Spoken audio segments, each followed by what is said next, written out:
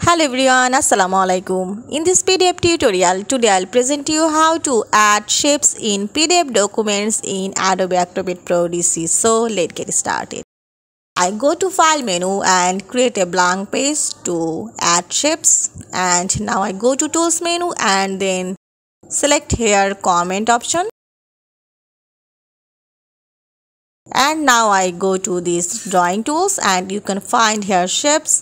This is line, arrow, rectangle, oval, text callout, polygon, cloud and connected lines. First I see the line shapes. This is line.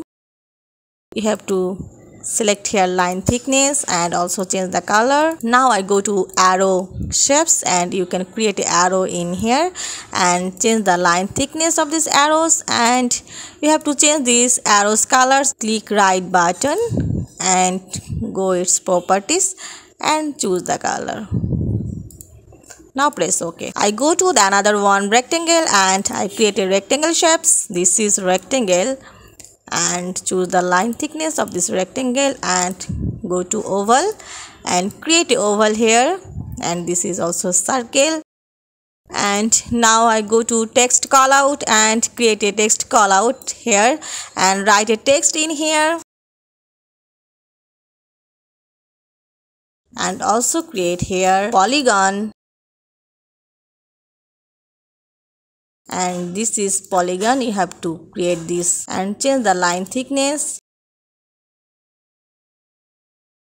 And now you have to go to the cloud option and you have to create a cloud in your PDF document and change this line thickness and colors.